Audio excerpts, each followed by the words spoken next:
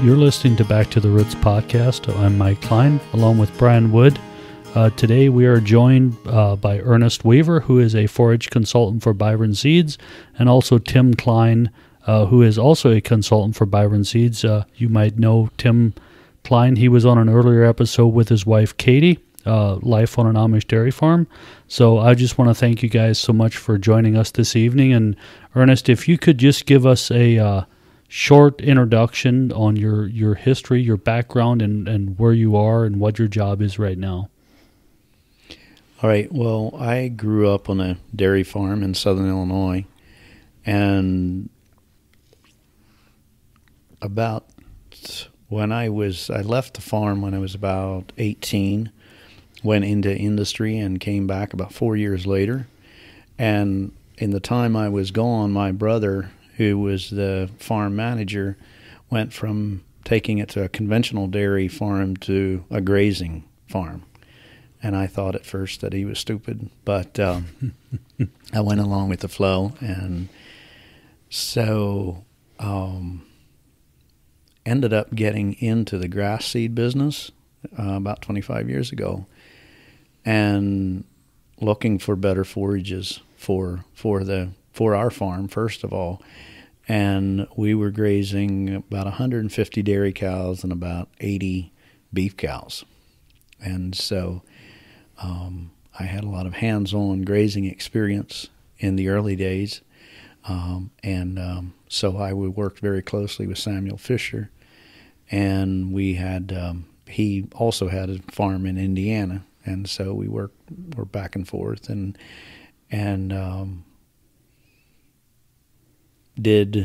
were heavily in the grazing movement, but then we realized that the grasses that were good for the cows that were grazing were also excellent feed for the cows that were in a barn. And so we started targeting bringing grass to confinement dairies as well as on the grazing farms. And so get an opportunity to work with all sizes of farms, some conventional, some dyed in the wool 100% grazing, and a lot of hybrid farms, and quite a few organic. So it's been a learning experience, and I feel like I've learned some through the years, but a lot more to go. So when did that farm become a grazing dairy, your family farm? And when did you start working with Samuel Fisher, who is the founder and owner of Byron Seeds? So what years would that have been? All right, that farm would have gone to more of a grass-based farm in the late 80s, would have been like 1988, 89 is when we planted our first pasture, for dairy cows. What drove that decision? I know that was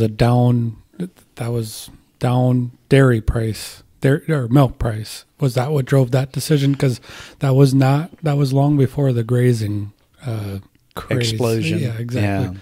Well, my brother was in the process of buying 50% of the cows and equipment from my dad, and he had that set up on a 10-year buyout program, and he was coming along nicely, but he didn't think it was fast enough, and he was reading about some of the grass farming and ended up subscribing to Stockman Grass Farmer and listening to Allen Nation, and decided that he could produce milk more cheaply with grass than he could conventional. And we were one of the top herds in southern Illinois when he stopped the conventional route and went to grazing. So it wasn't that he didn't have production, but he just felt that the total farm income could be improved and the profitability could be improved. And that would have been, like I said, in the late 80s, early 90s when that was taking place. And you started taking an interest in the grass seed side. Would that have been the early 90s then?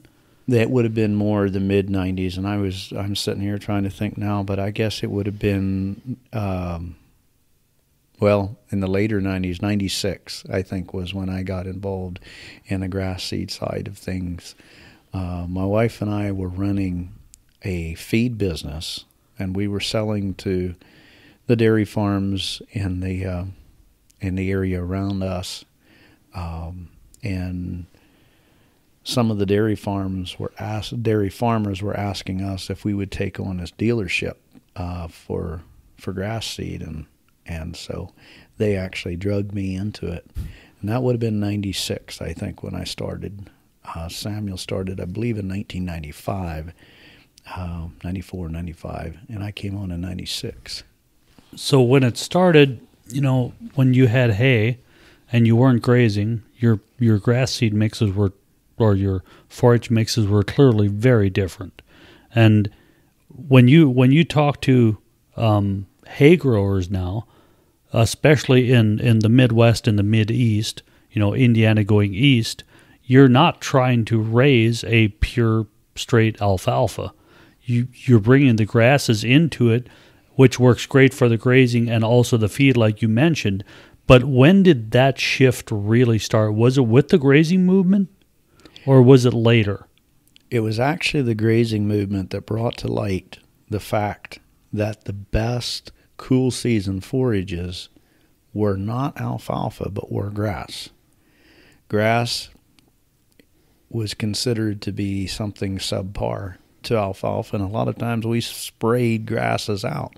Now, it's true that some of the volunteer grasses we had in our alfalfa were lowering the quality, but the grazing movement was what introduced the grasses that are actually superior quality to alfalfa. And for the first time, the industry was forced to look at, guess what?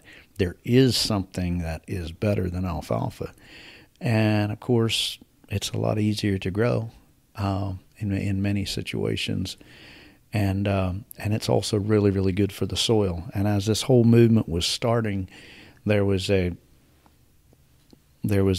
push toward improving soil quality as well. And there's nothing that will improve soil like grassroots. So when that first started, were you talking just, I wasn't around at that time. So let's say you're now just throwing one type of grass in with your alfalfa at that point in time. At that point in time, we were. In fact, I can tell you the first mix that my brother seeded was alfalfa and orchard grass. That was the very first pasture that we went into, and so it wasn't very long. In fact, right after our connection with Byron started in 95 when we got first product from Samuel, and that was a mixture, a blend of grasses and clovers, and actually no alfalfa, and so that was like a new step, but we started producing quality forages that were just unbelievable. Actually, we had better grass coming out of our pastures than we had coming out of our corn silage, our silos. And it's also interesting, that was the first we were introduced to the newer genetics from Europe. That's correct. So they had greatly improved grass genetics, and that really helped swing the shift, because all of a sudden we could grow grasses that were very high quality, because they put the emphasis on the grass breeding just like the U.S. did on alfalfa. That's right. So was that the original normal old orchard grass, or was that genetically, or not genetically enhanced, but through plant breeding, was that the better varieties of orchard grass, or was that because I still remember as a little kid growing up, Dad hated orchard grass because he said as soon as the snow melts, it's in head. Mm-hmm. And this would have been improved orchard grasses, but to put perspective on it, I would say that the orchard grass breeding in Europe was probably 10 to 20 years ahead of what it was here in the United States. And so the very first that we planted, or that my brother Claire planted there in the 80s, would have been a little better than the stuff that your dad hated so badly, but it certainly wasn't the stuff that he came to like eventually. Mm-hmm. So was the consensus kind of like the grasses were Kentucky 31?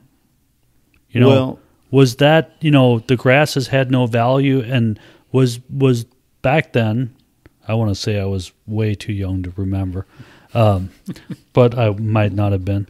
Was the forage test still relative feed value, or was the relative feed quality test, the RFQ test, already in play? Because that really came with the introduction of grasses into your forage crop, correct? Right. And the relative feed value really only fits well to alfalfa. Mm-hmm. I mean, that's the only place it has much place as far as I'm concerned. Before you go further, can you explain the difference between, because I don't honestly know the difference between RFQ. RFV Okay. versus RFQ. Relative feed value was an estimation of overall quality based on some testing, primarily testing the fiber that was in alfalfa, for example. And based on their reading of the fiber, they would estimate the rest of the quality. Now, RFQ, which came on much later, added to the equation, and what it added to the equation was the digestibility of the fiber. Now, the fiber in alfalfa is not very good, and so we always tried to make low fiber hay with alfalfa. The fiber in grass is much more digestible, or can be much more digestible.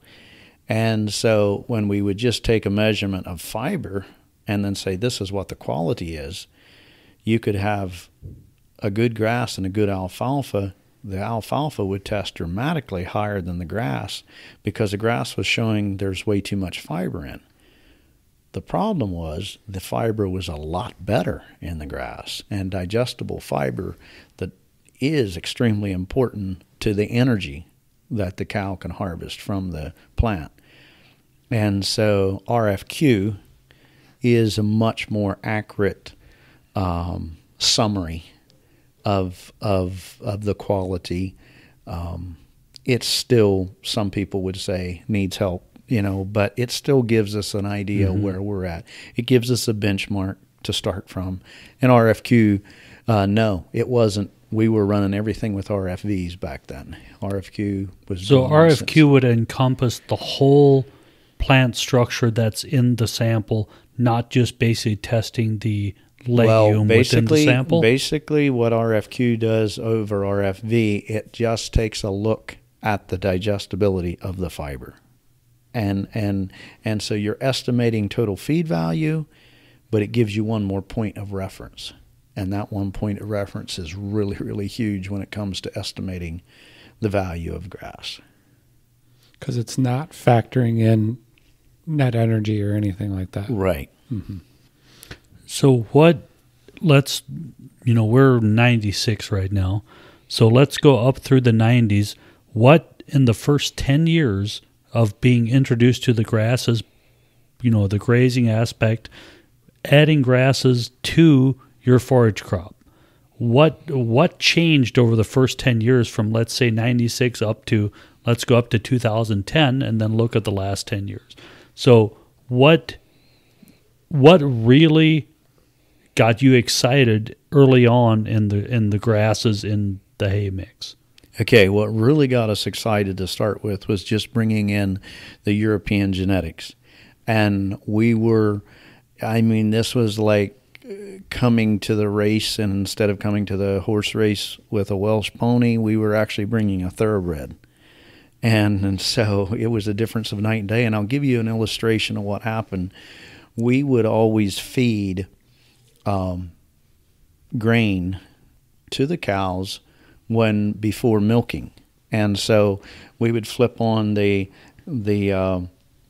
mixer and the bunk conveyor, and the cows would hear that, and they knew that they were going to get a little bit of grain, several pounds of grain, run out on the bunk feeder, and they'd all jump up from the pasture and come up because, hey, we're going for candy. And that was just a normal way. It was a great way to get the cows up, flip the mixer on, turn the conveyor on, here they come. I still remember the first time that we turned the cows out and they start grazing some of these European grasses. We flipped the mixer on and whistled, called the cows, and they just laid there. And we honestly thought, something's wrong. I mean, are these cows sick? What's happening? I mean, nobody's coming. I actually had to go out in the pasture and chase the cows in. And they came in and they went around the bunk feeder, and some of them sniffed at the corn, some of them ate a little bit. But over half the corn was still left laying in the bunk when those cows went into the barn to get milked. We couldn't believe it. Cows that actually liked grass so well, they filled up on the grass to where they didn't eat ground corn. That was a shocker. And so, like I said, the European genetics were huge. And we're so far removed from that sometimes we forget. The number one grass that's used in the Midwest today is still a 1931 model grass. Probably one of the stupider things that we do in farming. I used to be more kind in the way I talked about it. It's foolishness. It's really foolishness. And yet so many, even grazing gurus, are promoting, oh, we can work with it. We can work with it. Yeah, it has toxins. Yeah, it's poisonous. But, we can manage it and kind of get along with it. I don't understand why they stay with a 1931. Kentucky 31. That 31 comes from the year 1931. So we made a quantum leap when we went with the Dutch grasses. And when I say Dutch, because we got a lot of grasses out of Holland. Some of the first grasses we got in came from New Zealand, and they were super quality, but they didn't persist because New Zealand doesn't have winter. And the more harsher continental climate of Holland and mainland Europe brought to us winter hardiness on grasses that made them go dormant when they were stressed, and so they would also go dormant when our hot summers stressed them. And so the European grasses were more what we needed than the New Zealand grasses, even though the New Zealand grasses were excellent quality. They just weren't bred to take our environment. But that was a huge leap in the beginning. Now, in the last 10 years, one of the things that the awareness of soil health has grown significantly, and the call for no magic bullets, but balance, going back to a balance in soil fertility, making sure everything is there that is needed to grow a quality plant. That has been probably what I find to be the most exciting, even though I don't sell any fertilizers. I just recommend people getting soil fixed and maintained, and that growth and understanding that there's so much more than just NP and K, for example, to making the system work. The awareness of the biology in the soil, and I realize there's huge amounts we still don't know, but we're much, much, much more aware of it and have become much more aware of it in the last 10 years.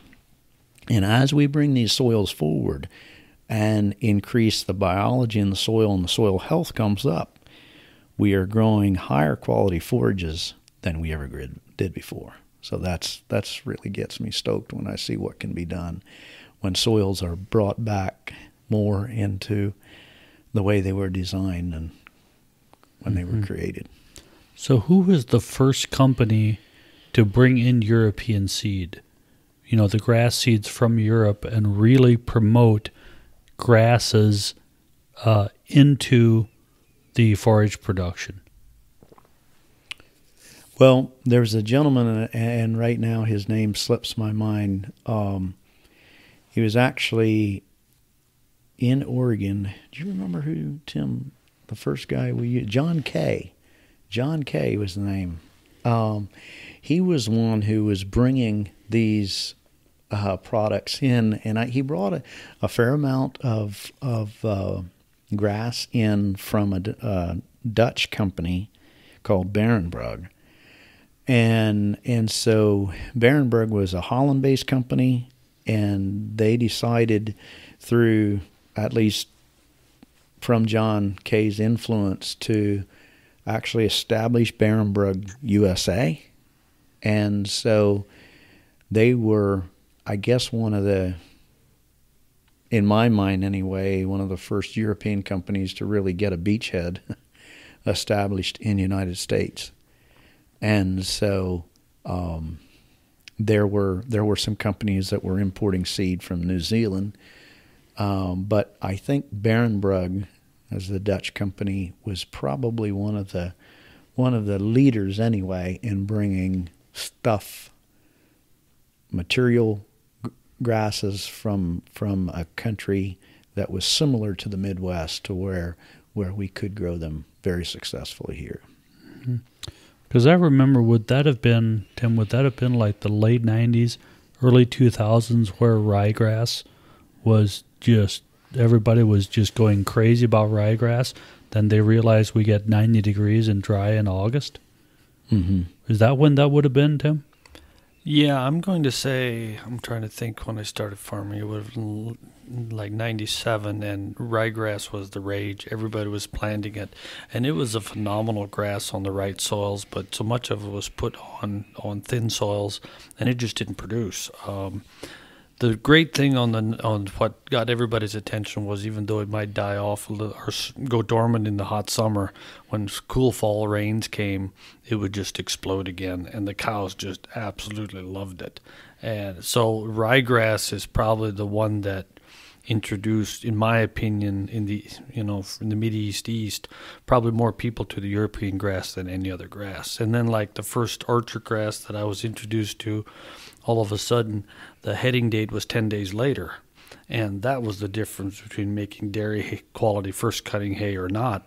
And that's when Dad converted. I can still remember one of his neighbors, when he saw that Dad planted orchard grass, he said the end of the world can't be far off, because he was just so adamant. But that 10 days was absolutely huge. And the other thing that is always interesting about the improved grasses, as a rule, as they breed them for later heading, their seed production tends to tail off a little bit.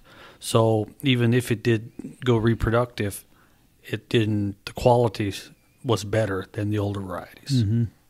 And that's, last week I was talking to Sam Dobson, who was on our podcast at an earlier episode, and he said, he's in North Carolina, and they raise a lot of ryegrass, and because they go through a serious summer slump. He said dairy quality ends when the seed heads appear.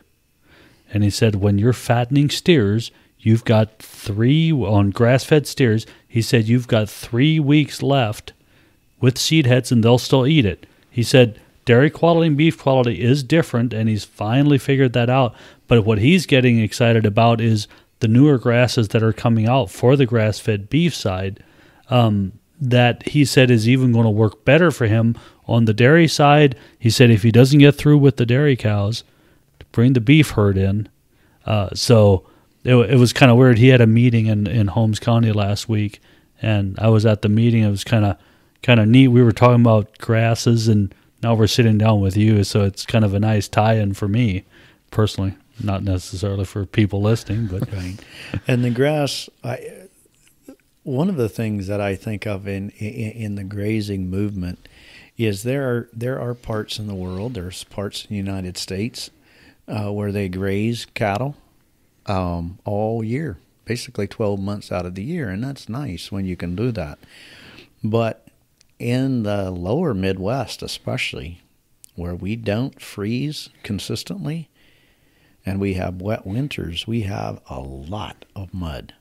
And so stored feed, if we're out on pastures, once we have these beautiful pastures established, if we have cattle out on them all winter, we destroy them.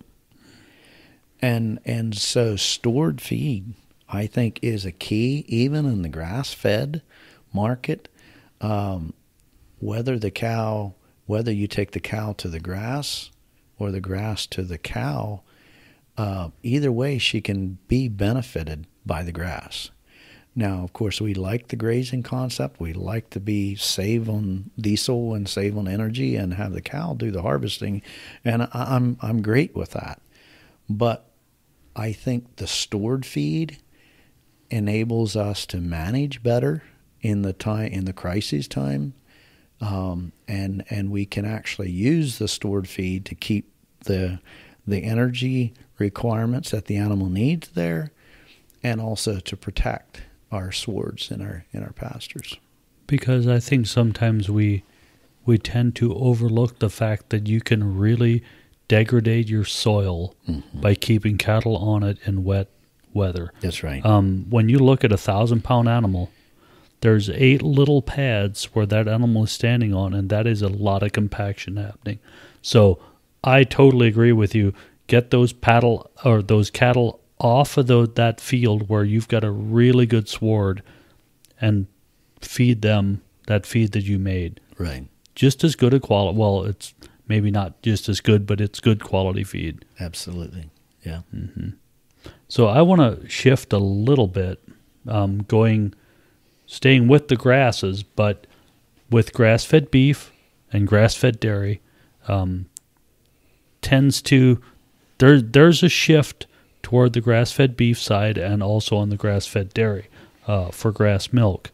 The limiting factor is energy. Yes. I think we all know that. What do you see happening? Because corn silage is a wonderful source of energy for cows. What can be, for guys that are trying to make milk through the winter on stored feed, I'm using Ohio, Indiana, Wisconsin as an example because, like you said, mud and no pasture. What can farmers feed to get that energy and still be on an all-grass diet? Well, the thing that happens is corn silage enables us to take like 28 ton of as-fed feed off an acre, and it's high in energy. And so it was a simple way to get a lot of feed with a lot of energy in a single cut, and so it helped in the labor situation, which becomes a challenge on our farms today. And so we looked for a corn silage replacement. What could we use in the place of corn silage? And so we looked at, first of all, corn that wouldn't put any grain on the ear, male sterile. And it's an exciting concept, and we're still looking at it. We're still working at it. But the trouble is escape pollen. Contamination, maybe in the seed, possibly, or even simply from the neighbor's field, because we can have pollen travel hundreds of yards, and it can even travel miles. I've been told that during pollination season, there is a significant amount of pollen can be collected off the top of the Willis Tower in Chicago. And so we have corn pollen that can move a significant distance. And so we have this male sterile corn, pollen comes in, and all of a sudden we have something that is much, much lower starch than normal corn silage, but doesn't fit for the, for the requirements for grass-fed. And so we tried male sterile sorghums, and they could work, but the trouble is any Johnson grass or any shatter cane or any neighboring sorghum sedan that a neighbor might let go into head, that pollen can actually travel further than corn pollen can. And so once again, we ran into a situation where we would have a crop that was supposed to be sterile. We would have renegade pollen coming in, and all of a sudden we would have a silo full of feed that we couldn't feed and maintain our grass-fed status. So Johnson grass. Mm-hmm. Where I live in central Ohio, we're on the northern edge of Johnson grass. But you're saying that could pollinate sorghum? Absolutely. Absolutely. Yes. So then is that a sorghum Johnson grass hybrid, or what, how does that work? I guess it would be, but like I said, there's enough of genetic similarities that pollen can be accepted. Male pollen can be accepted by that plant that doesn't produce any pollen. So yes, Johnson grass and shatter cane, both are wild. What is shatter cane? Shatter cane is actually a crop, or it's not a crop, but it's a weed that looks very similar to sorghum, but in some parts of the Midwest has been a major weed issue, and it would go up, put a seed head on that will look kind of like sorghum, and just could spread, be a significant prolific seed producer, and so it was a wild cane that can also pollinate sorghum. Tim, when like the combine would hit that shatter cane, it would just sound like hail on the head. You know, it just hard seeds. It just shatters. Hence the name. That's the name. Yeah.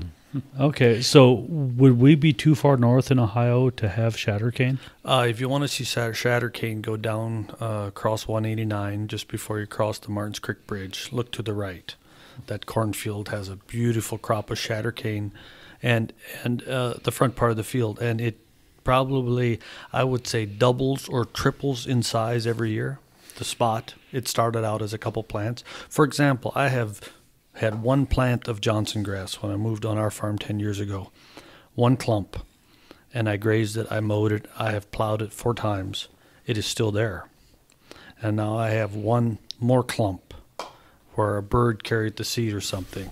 So it's not impossible to get rid of, but basically you have to dig it up. Yeah. That's why the organic producers in Kentucky carry hoes and shovels on their cultivator to dig out Johnson grass. And the other thing in that is when we're producing this seed, a high percentage of the sorghum seed gets produced in Texas. And so they're going to have miles of boundary between them and this male sterile they're producing and any other pollen source, which of course they have Johnson grass down there as well to deal with. And so they go around for miles spraying this Johnson grass to keep the pollen down. The only trouble is sorghum pollen can travel 7 miles or more.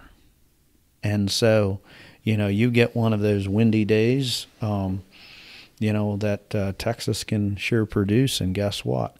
All that it takes is like we get some contamination. The pollen comes in on the seed production field. All the sorghum looks the same. It's harvested. And yet, so this is all male sterile except we got 1% in there of contaminated seed. And then those come up and 99, 98% of those are sterile. But guess what? We got 1 or 2%, and boy, they shed the pollen. And then all of a sudden, we have a 10% starch content. And again, it's a problem. So now, the thing I'm excited about right now, I think I maybe have an answer. Not a perfect answer, but we use male sterile millet that are not receptive to wild pollens. And so these BMR6 male sterile millets, we plant them in 30-inch rows like we do corn and let them mature, but they're going to be too green because unlike a corn plant that once it matures, it dies, this plant is still alive. And so we actually wait for frost to kill the top leaves, the top of the plant, and then when frost kills it and it dries down, we can get our total plant moisture down into the 60s, upper 60s. And then if we chop that at least like a 1-inch chop length, I think we can put that in upright silos and have very little juicing and have a product that is going to be similar in quality to corn silage and similar in yield to corn silage in the central Midwest. Now, that is a warm season plant, and so the further north we go, the less production we will get. But in central Midwest, in central Indiana, we've got 25 ton of silage per acre off of it. So what is the problem with silage juicing? Well, a couple things. When you have silage juicing, you're losing nutrients. I mean, that's running. You've got nutrients running out. Of course, it's also an acidic product, and so that acid will be hard on the silo, hard on the unloaders, hard on whatever. So it's nutrient loss and then increased caustic ability of the silage to eat up concrete and because that is some really, really nasty stuff. So will it take less heat units than a sorghum crop, the millet, or about the same? I think it's going to take about the same. Okay. I think it's going to take about the same, but it's something that we're looking at being able to produce and with very low risk of starch. Now, I think I can take sorghum north further, and so sorghum is a little more aggressive coming out the gate than millet. But yeah, we're still seeing how far we can take it, just where all it's going to fit.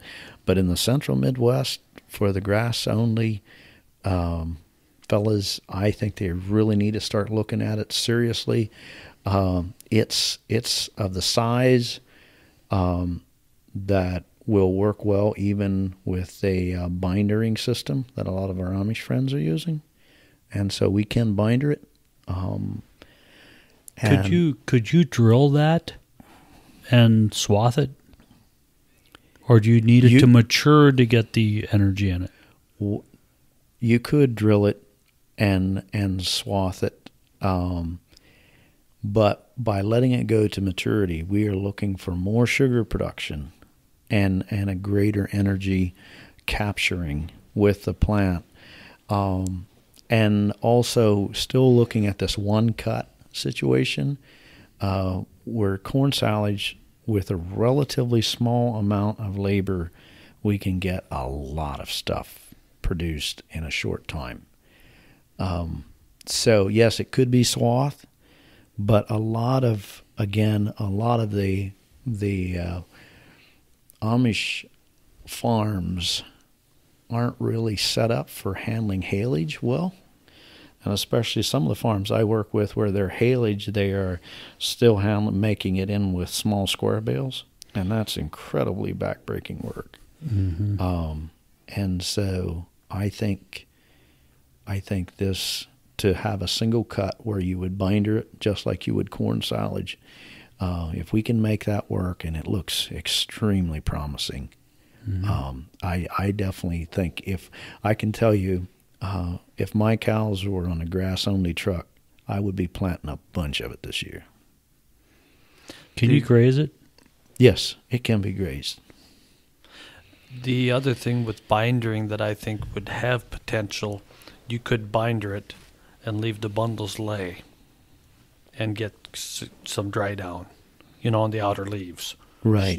So you could have the potential there. Or if a person was really aggressive, he could binder it and set them up in a little shock for 2 or 3 days.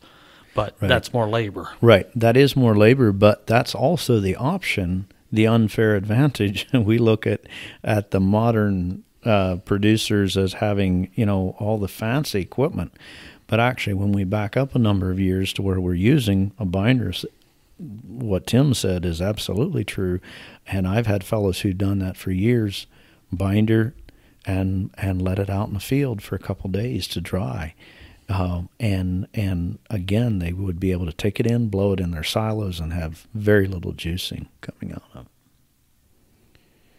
That's, for the farmers that I work with, that's exciting to me. Yeah. Because if we could get something in a silo or a bag, high energy, for them to make milk during the winter is really, really going to be beneficial.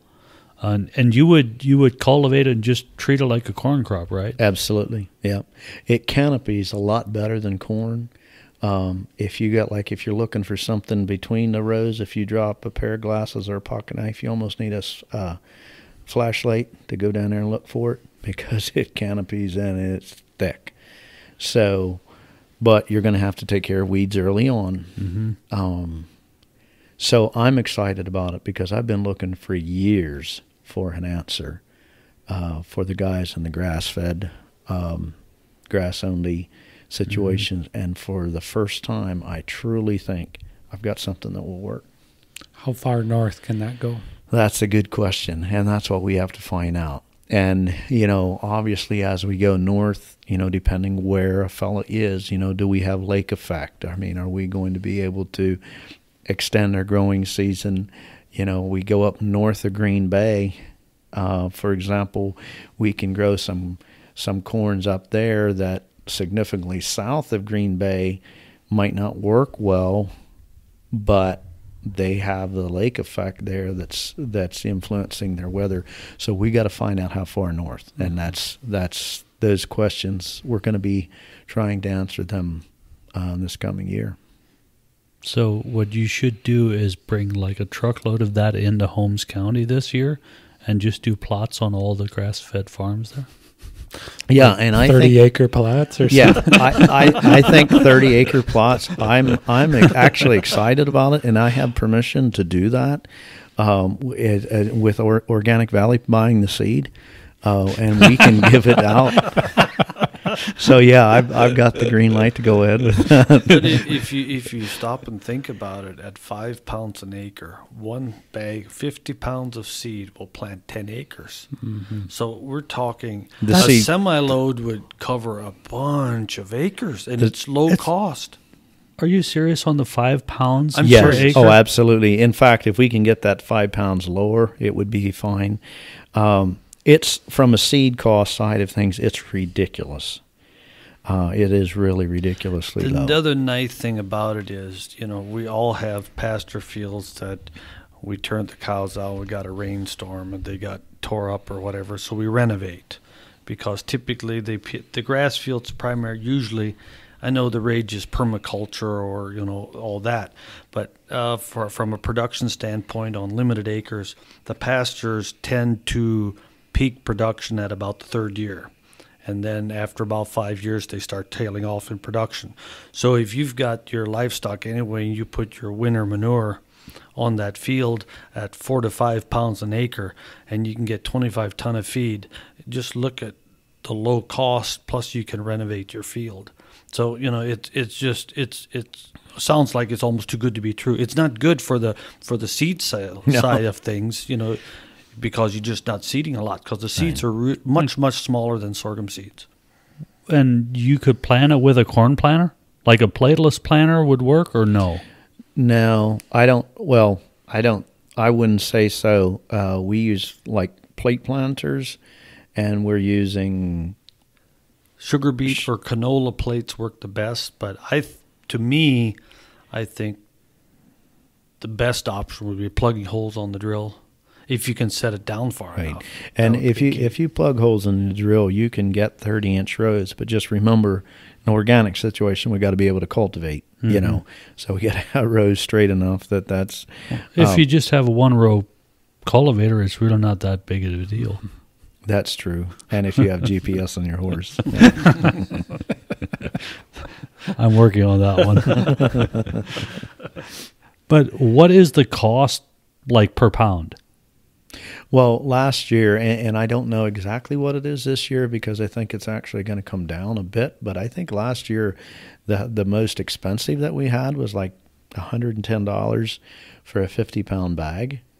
So you're talking like $12 an acre. I am talking ridiculously low seed cost. This is seed cost in general. And, hey, it's easy for me to talk here, but as a seed guy at any meeting, when I stand up and say, you know what, really seed cost is one of the smallest parts of your investment, that's true. Even when you're planting pretty expensive seeds, but I'm telling you, this takes it to a whole new level as far as low inputs on seed cost. That's not the why we're doing it, just because it's cheap seed. But we're doing it because this is the only way that I've found to meet the criteria for an energy plant that is going to fit the grass-only criteria consistently. How do you think it will work in a beef setting? Oh, I think it will work fantastic in a beef setting. Now, of course, in a beef setting and in a grass finish situation, you're probably going to be grazing this stuff through the summer, and you can graze sorghum sudan as well. But can we stockpile it to where we can graze for an extra month and a half? I think we can. I think it will work great for a strong energy source. In fact, right now I've got calves coming up from our farm in the south, and what's waiting for them is baled millet, and they're going for grass finish, and a millet is a key part of that for me. So how, if you were to stockpile, would you say graze it off a couple of times and then stockpile, or would you like let it grow to 25 tons an acre and then run them in after frost? Yeah, you got to remember at 25 tons the acre, this stuff is only going to be about 5.5 feet tall. It's not going to be that. It's very workable. It's just a very bushy plant. I think it depends on what you need, the timing of when you need tonnage and so forth. It can obviously be grazed multiple times and will regrow, and then can be left grow for a stockpile. But if I'm going to grow and get maximum tonnage on it, like I'm talking on the 25 tons, I'm going to need probably 90 to 100 days of growth anyway to get that. But multiple grazing would take care of any lodging issues, or would help with the lodging. Right. But year. We have not seen any lodging. We've had it right beside multiple sorghums that were lodging here and there and everywhere. And this stuff's just stood. So I don't think lodging is going to be an issue.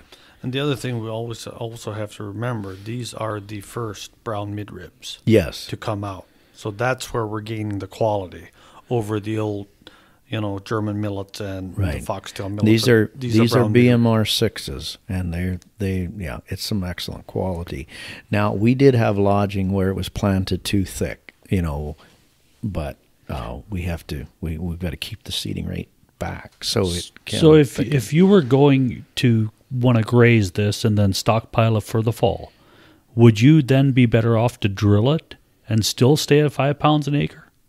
Or would you up the seeding rate then if you were to graze it and try to stockpile, the drilled version? If I was going to graze it, I would definitely stockpile. If I was going to graze it, I would definitely drill it.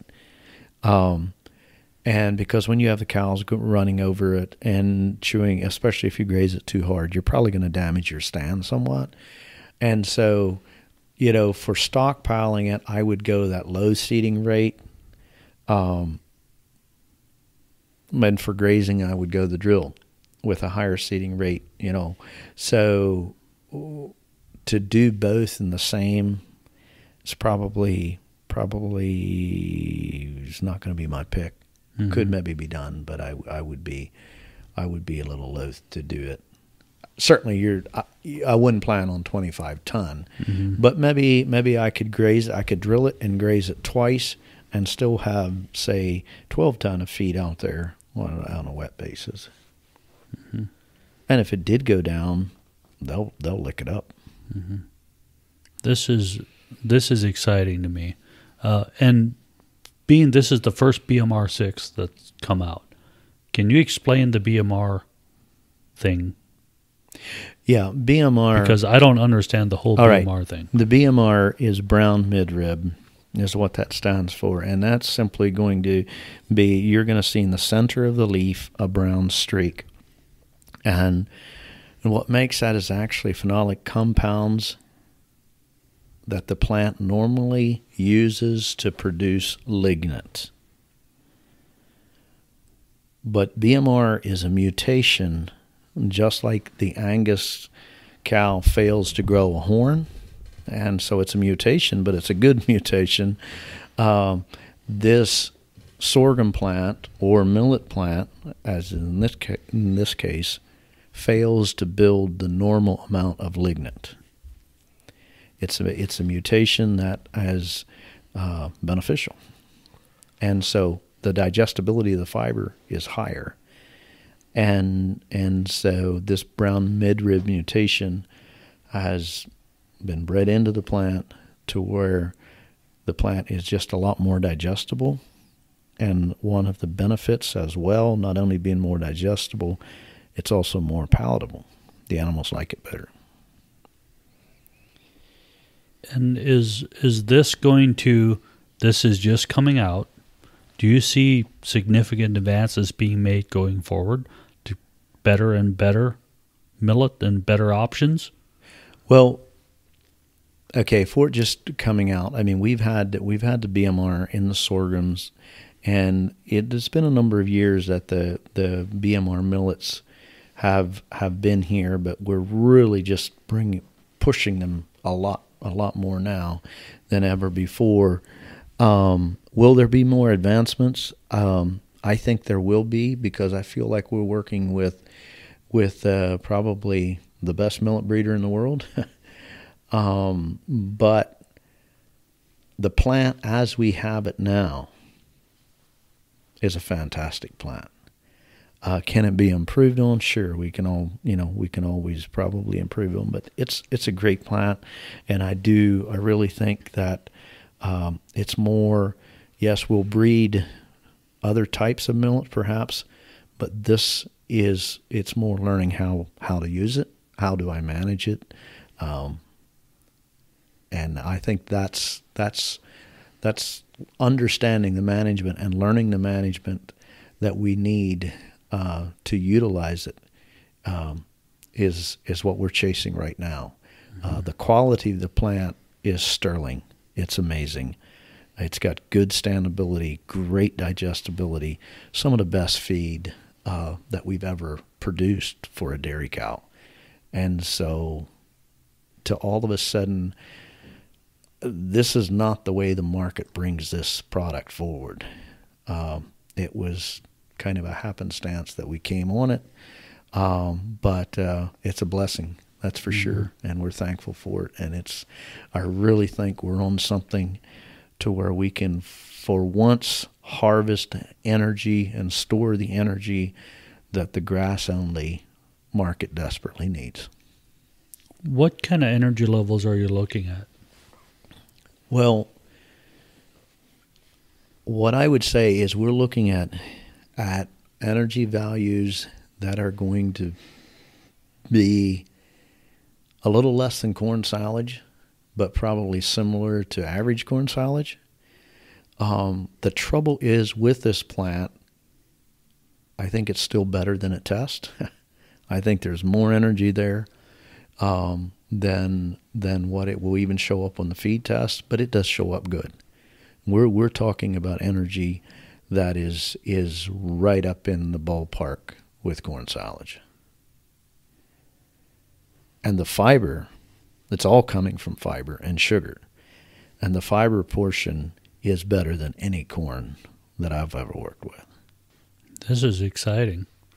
Well, it's exciting to me, because I feel for so long that energy need that the grass-only movement needed, we just didn't have. Mm-hmm. And now I feel like I'm getting my fingers around it. I'm getting a hold of something that can really make a difference on those farms. So when we're talking grass only, this is primarily talking about a stored feed, winter energy. Yeah. More so. Are there new grasses? Are there new mixes out that you think are going to really benefit from an energy standpoint that haven't been out for the last 5 years? We have some new grasses out. Huge jumps ahead in energy, not necessarily. The energy production, especially when we're thinking of a grazed grass, it was more day to day, and so how much sunshine do we have is going to influence how much energy is there. we have excellent grasses again, but what do we do when the water shuts off? When the temperature skyrockets and the water shuts off, and so these summer annuals we're looking at help to bridge that gap. But here's something that isn't talked about, and really this is the first time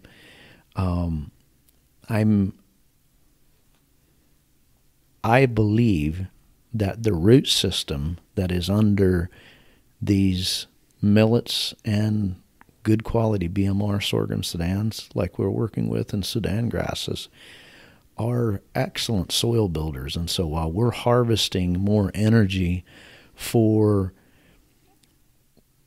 cattle to eat, we're also putting more energy into the soil. More sugar is going to feed the microbes. And so we're actually building soil. Like Tim said, several years, 3 years of grass production, and then we see it tapering off. Well, when we can come in a product like this that is going to have significant more root production than a corn plant, we can renovate with a soil-building crop, a tremendous soil-building crop, come right back in with grass, and guess what? The grass is going to be better than it was before. And so I think the sum total is the grasses that we had are going to be allowed to express their genetic potential better than they could before, because we're actually building soil and building an environment in which they can thrive even better. And they grow longer into the summer and longer into the drought because of what we're doing with the soil. So I think these summer annuals, it's not just the energy that we're feeding that the cows are getting this year, it's actually putting energy in the bank, in the soil bank. It's harvesting sunlight. It is harvesting sunlight, and it's something that we don't spend a lot of time thinking about, but I really, truly believe that the opportunity to build soil with this type of summer annual goes beyond anything that we've been doing up to this point as far as building soils in the summertime. Well, I've noticed in the past, if I have a field of sorghum Sudan or a warm season annual and a field of corn right next to it, and I harvest both of them and I plant them the same day with a new pasture seeding, the one with the sorghum in it will be at least 2 to 3 times as tall. Yeah. 2 weeks later. It just explodes out of the ground. And also, if you take a warm season annual plant and you pull it up out of the soil, if you don't find an earthworm or a bunch of earthworms in that root zone, you don't have any, because they're drawn to that. They're accumulate. And the other neat thing is, for what they do, they have low levels of cyanide. The sorghums do, so they're a natural rootworm control, because the rootworm does not differentiate a sorghum root from a corn root. So they go and nibble on those. Those low levels of cyanide are not healthy for them. So if you have rootworms in organic production, and the year before you plant corn, you put a sorghum Sudan in, for example, it should take care of most of your rootworm pressure. So, it's just amazing to me always when I start that new pasture seeding. You look at it and you're trying to think, these fields are 2 feet apart. It's just a world of difference. So, there's some action going on there that we can't actually measure, or we don't have scientific data for, but there is a difference. Mm-hmm. And I've heard that a lot with guys renovating pasture. They love using a summer annual in their rotation to come back after a summer annual with a grass seeding, and say it's just the success rate is off the charts. Yeah, I believe that. So that's really interesting how and this goes back to John Kempf when we had him on. He said, contrary to popular belief, he thinks you can build soil faster growing corn than most other crops because of how much sunlight you're harvesting, which is kind of what you're talking about with the sorghums. But what you have happening with the corn is that corn is going to grow for actively growing for about 90 days. Mm-hmm. And then we start to have a dry down, a die off, and the corn is dead long before the frost hits if it's planted early. Sorghum is going to be alive right up to the frost, and probably even the first frost isn't going to kill it. And it stays alive. You go in and you can dig those roots up in November, and they're still alive, living root. And you dig a corn plant up, and they're decaying already. Mm-hmm. And so this plant is pumping sugars, for example, through the month of September, when corn has normally long been done. Mm-hmm. But again, I understand where John's coming from, is because we're talking about a root system. We're talking about a solar collector. But you think corn has leaves? You ought to take a look at this millet. Incredible amount of leaves. Mm-hmm. I think what we need to do is have some farmers try this and then have them back on. So if it works, they get the accolades, and if it doesn't, we'll call them out on the carpet. Hey, I would be good with it, because I know it works, because we've done it. So it was just interesting at the plots last year. This whole group of people walking along, all of a sudden, what's this? Here was this millet planted in 30-inch rows at, I think he planted at 2 pounds. Because of malfunctioning on the planter. But, it caught everybody's attention. Mm-hmm. Yeah, interesting stuff. I'm excited where grazing and where forage production, how it's kind of evolved in the last 20 years, but it's never stopped. So now with the grass-fed market coming around, how the envelope keeps getting pushed, and what can we do to gain weight on beef cows or make milk in the off season on stored feeds? This is really exciting stuff. One of those things, and we've talked a lot about specific varieties of grasses with the millets and corns and sorghums.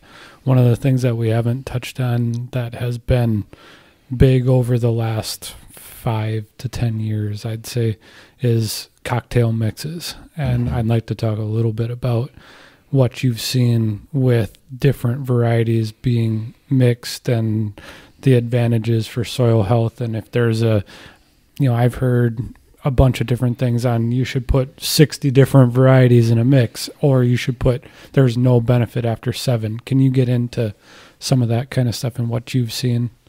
I can get into it. I'm not going to claim to have all the answers on it, but I will be the first to admit that multiplicity of roots, different species, bring different things to the table.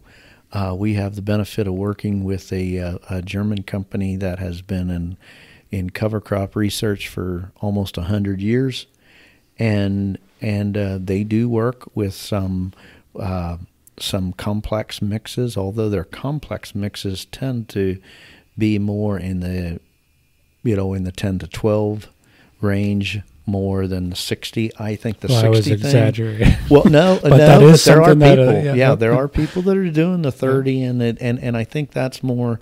I think that's fantasy, and I don't see it a good return on the farmer's investment. But multiple roots are important. Now, when we come up with something where we're talking about a solar collection for 90 days, for example, where we're trying to produce 25 ton of a very specific crop, I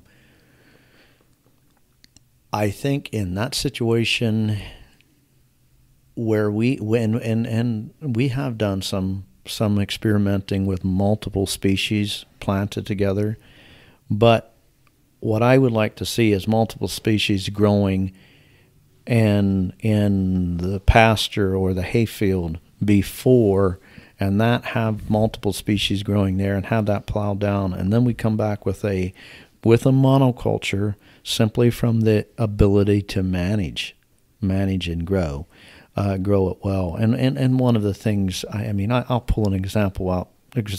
Wheat. There's a lot been done with wheat, and there's a lot of wheat that's grown, organic wheat that's grown for food production, but they basically grow wheat. They don't mix 25 other things in with it. and it's a very specific thing that they're going after. Then we may come in with a cocktail of cover crops following or before that to get the stimulation from all those different types of roots. But I think for what we're doing here, and for example, growing corn, and a lot of our organic guys that are not grass only are going to be growing corn. And can we increase our corn production by growing multiple things in? We were actually experimenting with that and working with some things that we're planting in the corn. One of the things that has been done this year that we did that I find to be very exciting is we planted a significant amount of winter peas, hundreds of pounds per acre of winter peas, and then planted the corn right in it, all planted at the same time. And so the corn came up and the peas came up, and the peas basically held back all the grass and any weeds. It was never cultivated. We never cultivated it. Once the winter peas got up to about 10, 12 inches, it started getting hot and start getting dry, and they just died off and just kind of formed a mulch, and the corn just took off. And so zero cultivation, zero herbicide. I mean, it's just it was pretty And neat. it was clean. It was clean. It was some of the cleanest corn. You saw that, didn't you, Tim? Wasn't that But pretty? then I'd have to go for therapy if I couldn't cultivate. Yeah, yeah. Well, and maybe we could get a pill for that. Well, So will the deer eat the peas? Oh, yeah. So Yeah. But then they'll eat the corn when they're in there too, which is all right if you're hunting the deer, but for your organic producer that's trying to make a living. As you can tell, Mike's been deer hunting. Yeah. He's trying to come up with things how to draw the deer close to his heated blind. Yeah. I got them you know, within 40 yards. We're That was talking it. cocktails. Just look at what we've discovered in alfalfas. If we put 4 or 5 different varieties of alfalfa in the same mix, it will always out-yield and outperform a single species.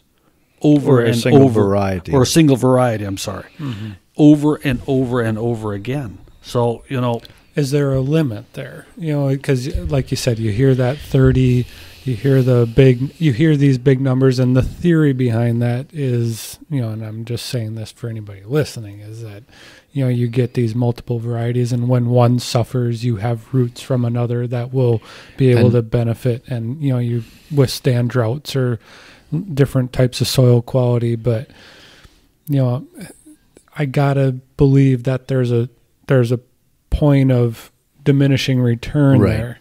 Right.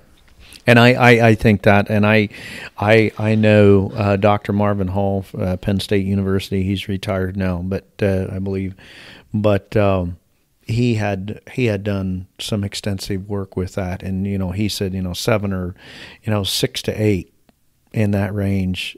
When they went beyond that, they actually not only saw a leveling off, but actually a decrease, because when we're putting plants in there, we do need to make sure they are compatible. And we're only kidding ourselves if we think that all plants are always 100% compatible with each other, because they're not. I mean, we use certain plants to hold back certain weeds, for example.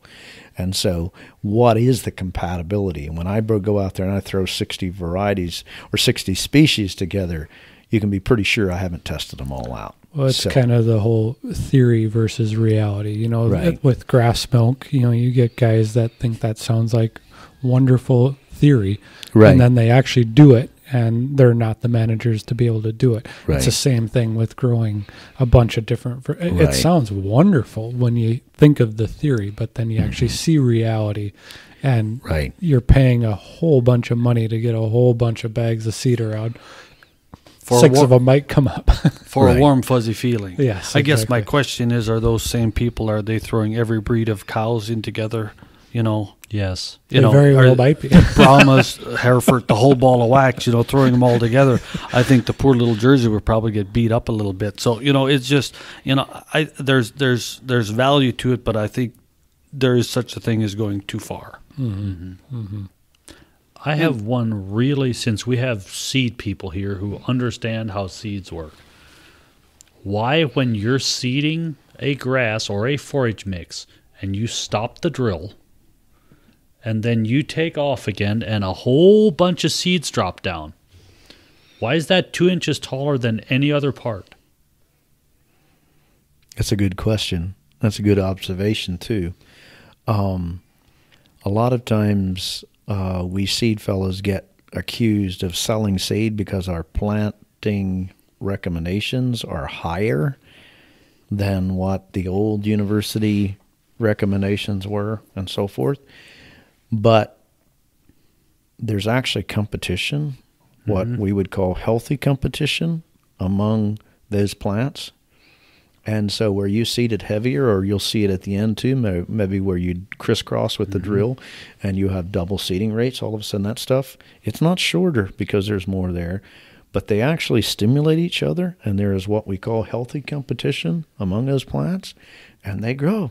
Okay, because I was looking at that and thinking, okay, if it's a nutrient thing, they should be shorter because there's more plants drawing nutrients, yet they're taller, so it has to be a competition where I need to get the sunlight, I'm going to outgrow you, so I get the sunlight, and then, I mean, it's just weird. And it's always like that. It's always like that. And for the organic guys who struggle with weeds, I mean, for crying out loud, when you're starting a pasture, when you're starting a hayfield, don't skimp on seeding rates, because it's a win-win situation. I mean, when you get in there with a heavier seeding rate, they take off faster, they grow taller, and naturally shade out the weeds, you know. And so for an organic producer to be skimping on a seeding rate is not a wise thing at all. Well, when I first got involved with the seed business, you know, I started making recommendations for Dad, and he almost passed out. You know, I was telling him how many pounds per acre. I think that at that time we were probably more conservative than we are now, but, you know, we were looking at 25 pounds, and, well, he went ahead with it. And shortly after, he said, all these years of my farming, I wasn't putting enough out there. He was putting out maybe 15, 16 pounds an acre. And the thing was, in first cutting hay, we always had what we call white top, the white little daisy-looking things. And they all went away because just that extra 6, 8, 10 pounds of seed, that stuff never got established. So your hayfield just stayed so much cleaner. It was pretty cheap weed control. So, you know, it's just... It's a no-brainer, in my opinion. Yeah, I think I remember your dad muttering one time about 5 pounds, you know, that the difference 5 pounds make, and how many years he struggled with seedings, and just extra 5 pounds, you know, how much easier it made his life, and how much better the return was. Well, are there any final thoughts you guys want to share? If not, I think we're going to wrap it up. Anything exciting? No, just kidding. I really do want to thank you for joining us, Ernest, and Tim, you as well. We've been looking forward to having a chance. We've been working on, a year and a half or so to try to find time and be at the same place at the same time. And I really enjoyed the conversation tonight. So thank you. Thank you for having us. And it was good to be here, and I appreciate your program and what you're doing, and on what the organic movement has done, and especially Organic Valley. I applaud your efforts. And there's few things in farming that excite me more than seeing what can be done. And I will share one thing with you that is incredibly exciting and powerful. We test forages all the time, and we have the Forage Super Bowl at Madison, and all forages from around the United States and are being tested there and exhibited. And it's always been a big thing for us, and we have a lot of champions, and we have a lot of ranking samples that are producers coming from our producers that are going in there. But the percentage of organic samples that are winning is getting increasingly higher. So what's happening is the best samples are starting to come from the organic farms. And that tells me that what I believed all along is that soil life and biology is so important to good, healthy production. And what organic movement has done has forced us to reevaluate how we treat our soils, and has set the stage for us not only to grow just as much as we did before, but we can grow more. We can have soils that will yield more and definitely better. And when we're seeing that on the lab test, on forage tests, forage samples coming off these farms, I know we're on the right track. That's Couldn't agree impressive. more. Yeah. Well, thanks a lot, Ernest. You're we welcome. really appreciate it. Thank you, guys. Tim, thank you too. Yep.